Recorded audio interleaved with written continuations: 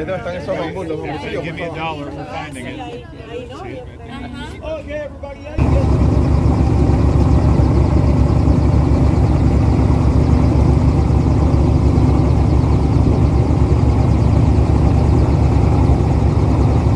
Anything for a little piece of chicken, isn't that right, Bubba? There you go. Hi, buddy. These guys don't know what personal space is, so don't be surprised if you see them walking over each other. Isn't that right, Bubba? Yes. Yes, sir. Hi, buddy. It's time for work. These guys are still on holiday mode, vacation mode, right?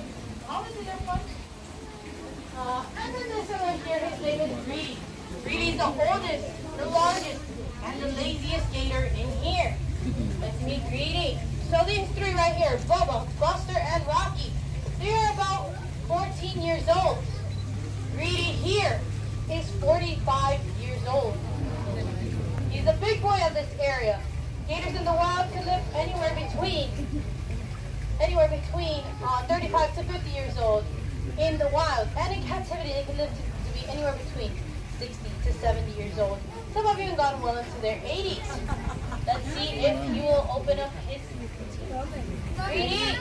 Hi, Greedy. Open up, Greedy. Hi, buddy. Sorry, these guys had too much whiskey last night. All right, look at his smile. Look at Bubba's smile. Hi, Bubba. You know I'm talking about you. In that smile, they've got about 80 teeth.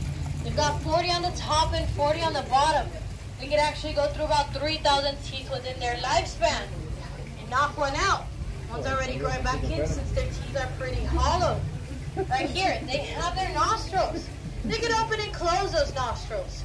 When they go under the water, they can close their nostrils and hold their breath anywhere between 6 to 8 hours in cold waters. Check out their eyes. Their eyes look quite vulnerable. They look like they can get poked out, especially in the kind of fights alligators get into. But the truth is they have a little trick up their sleeve. They have the ability to sink their eyeballs into their skull.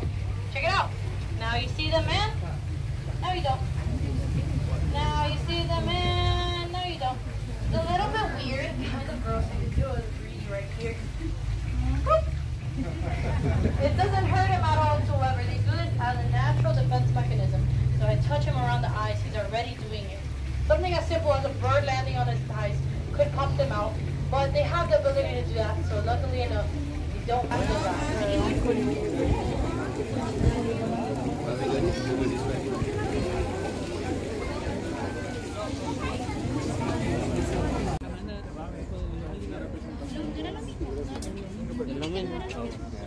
Alligator es el otro más grande.